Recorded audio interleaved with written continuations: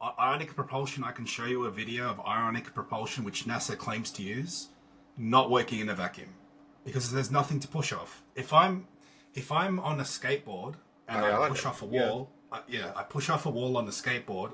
My arms are object A. I'm attached to the skateboard, and the wall is object B, and I'm pushing off it. Now, if I start doing this on the skateboard, I'll push the back of my head. I'm not going to move anywhere, correct? Yeah. Okay, what's the rocket pushing off in a vacuum? What's it steering with? The burning of the fuel. Well, okay. The burning of the what's happening is the burning of the fuel.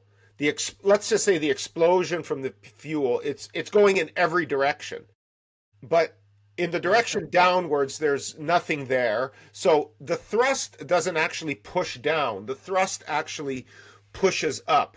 So in the combustion chamber, the explosion goes in every direction, but the only direction that has something to push back on it is above it.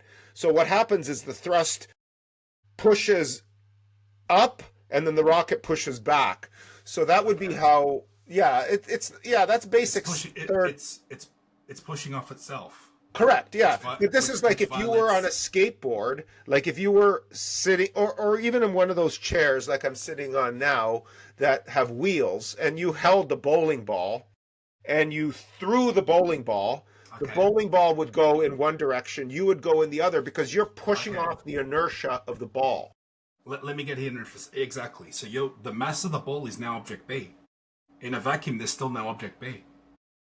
No. That would work in what I just illustrated there with the ball, the bowling ball, and the wheel, the chair with wheels would work in a vacuum or out. I agree.